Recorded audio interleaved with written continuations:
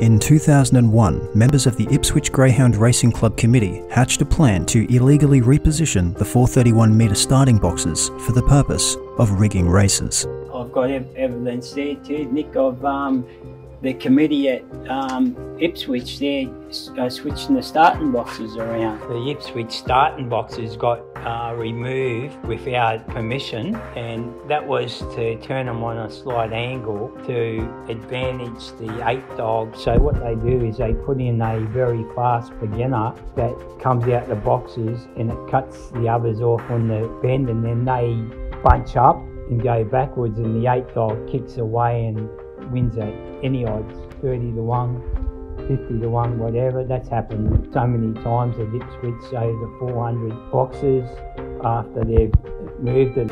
You know, Larraine, yeah, she handed a lot of evidence over me where the committee changed the starting boxes, and they tried to blame Tommy Paterson when he died. In 2004, word had begun to surface that the starting boxes were moved, and to hide their involvement, the committee contingent involved started a rumour shifting the blame onto deceased greyhound trainer, the late Tom Paterson, who died earlier in 2002. Tom was survived by his wife Larraine, who was at the time vice president of the club. Standing firm to keep club operations on the level, and lacking the depravity to rig races, Larraine was scorned by the committee contingent, who took every opportunity to scrutinise, harass and falsely vilify her, as well as verbal abuse and vandalism to her club car park space.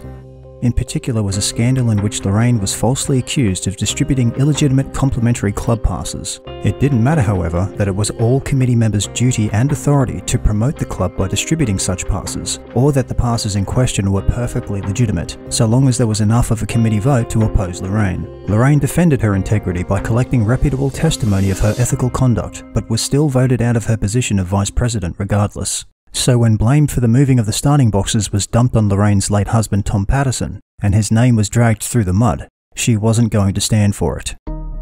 Larraine procured statutory declarations from club members, including a member of the committee, who witnessed the formation and unfolding of the plan to move the 431 metre starting boxes. Larraine took her evidence to the Greyhound Racing Authority, now known as Racing Queensland. Larraine even pleaded her case directly to the GRA Chief Steward Danny Ryan. I've got all the evidence. I've got solicitors' letters, I've got letters from the ombudsman, the whole lot. This needs to come out too, to show what gets done behind the scenes. That advantage the 8 dog, and that's a federal offence. Touching anything, boxes, starting boxes, that's the federal government. The evidence should have been enough to clear Larraine's deceased husband's name and incriminate those responsible. However, the GRA ignored the evidence and refused to take action on a criminal and federal offence. Larraine continued to be harassed, her plight falling on deaf ears. This example goes to show the bullying tactics used by corrupted enterprise within the greyhound racing industry. Just what they do, and then they will blame someone else for it. You know, the evidence is there. This needs to go higher and just clean the system up. So in the future, no one wants to play. No one wants to get involved in the corruption. No one wants to intimidate anyone. You know, get rid of the bullies. You know, that's where they ended at school, Ned. Not in these big organisations. Get rid of the bullies. Make them stand up and make them face the truth and where they've gone wrong and hurt people. Like Kerry Watson. You know, she's done so much damage to not only me, to greyhound racing, to all the trainers. Get some good, happy people, honest people in the game. People that are sitting down in a board meeting and say, how do we improve this racing game? Not worrying about the back pocket or what we can do to better the trots or better the horses.